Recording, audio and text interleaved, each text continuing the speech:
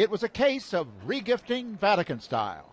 The present was a Harley-Davidson Dyna Super Glide, not to anyone's knowledge on the Pope's wish list, but perhaps remembering 2 Corinthians that the Lord loveth a cheerful giver, Pope Francis accepted it nonetheless. And he even autographed the gas tank, a signature that went as well on the motorcycle jacket that came with the bike. But what to do with the hog, as Harley owners lovingly call their machines? It's pretty hard to imagine any pope, no matter how informal, wanting to jump on the back of a bike in his papal whites to let his chasuble fly free in the wind. 85,000, we've got the online bid. So the Vatican decided to auction off the Harley for charity. Caritas Roma, in fact, the Catholic organization which runs soup kitchens and shelters for the homeless.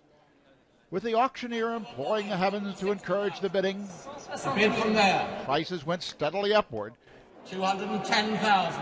until it was finally sold for 210,000 euros, about $285,000, more than 10 times the sale price. Thank you online. The winning bid came in by telephone, and the bidder's identity remains anonymous. The papal leathers, that motorcycle jacket signed by Pope Francis, went to a different bidder for another 50,000 euros, or almost $70,000. And just to join in the charitable spirit, the auction company which handled the sale as part of its annual auction of collectible vehicles in Paris says it will not charge its usual 10% fee. The auctioneers say the Pope was actually given 2 Harleys, so perhaps one day there'll be another holy hog to bid on. Or perhaps the Pope will just want to keep it for tooling around his earthly domain. Jim Bitterman, CNN, Paris.